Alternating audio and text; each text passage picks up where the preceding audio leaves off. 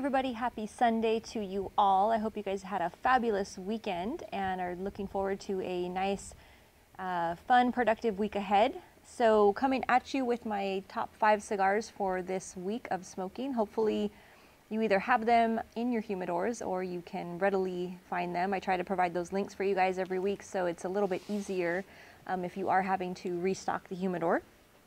So starting with number 5, this week we have a Charter Oak. This is kind of a wallet-friendly stick, if you will. Beautiful blend on it, great flavor profile, available in a couple different options, but I like particularly the Connecticut version of the Charter Oak, blended by Nick Melillo of Foundation Cigars. As I mentioned, it's a wallet-friendly price point, the Charter Oak, and it's featuring a nice flavorful Connecticut shade wrapper, Sumatra binder, and Nicaraguan filler. You get the creamy, subtle chocolate, a little bit of an oakiness to it, and light vanilla. So to me, it makes it a perfect accompaniment to that morning cup of coffee.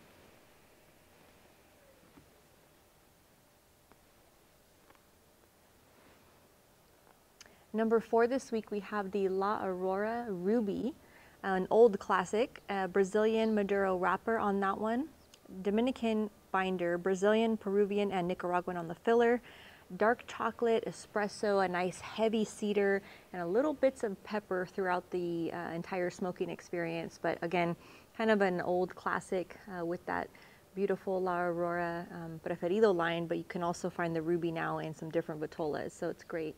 Number 3, we have the Protocol Probable Cause. No stranger on my lineup. I've had a lot of different Protocol cigars on there. They make fabulous sticks. They're made at the Espinosa factory in Esteli, Nicaragua. Hey Nika, I have my little babies here doing her little video. I don't know if she's coming out in the camera or not, but Nika's jumping in to say hi. Anyway, made at the La Zona factory in Esteli, Nicaragua. San Andres Maduro wrapper, Nicaraguan binder and filler. This is a nice little box pressed beauty. Chocolate notes, cedar, dried cherry. You get a little bit of black pepper kind of in the background, in and out of the different thirds as you smoke it through, but definitely a worthy smoke.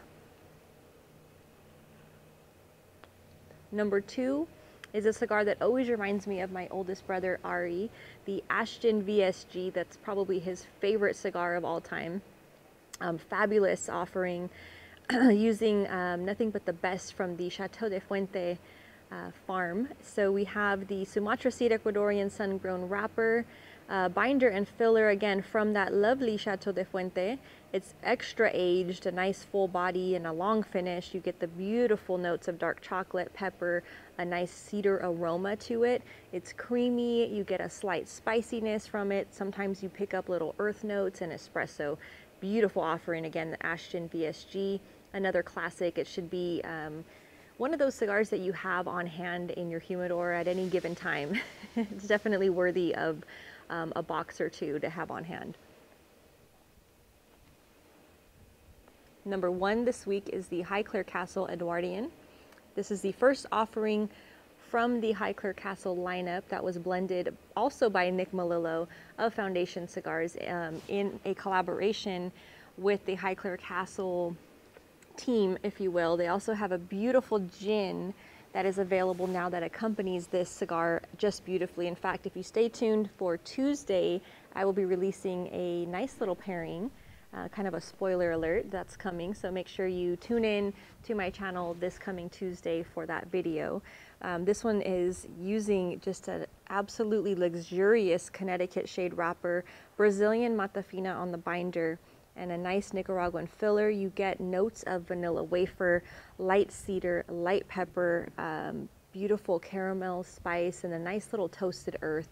And again, those notes are accentuated and just really, really powerful, if you will, for your overall smoking experience when paired with the Highclere Castle gin. So just a gem of a pairing, definitely one that's recommended. And again, you can see more about that on Tuesday when I release that pairing video for you guys. So thanks again for tuning in, and hopefully the outdoor slight wind that was picking up didn't you know, ruin the audio on the video. Sometimes that's one of those things with filming outdoors, but I really found that it's very peaceful to sit out here and smoke a nice cigar. So hopefully you don't mind the change up in the scenery. And as always, I thank you guys for hanging out and tuning in on your Sundays, and have a fabulous week. Cheers.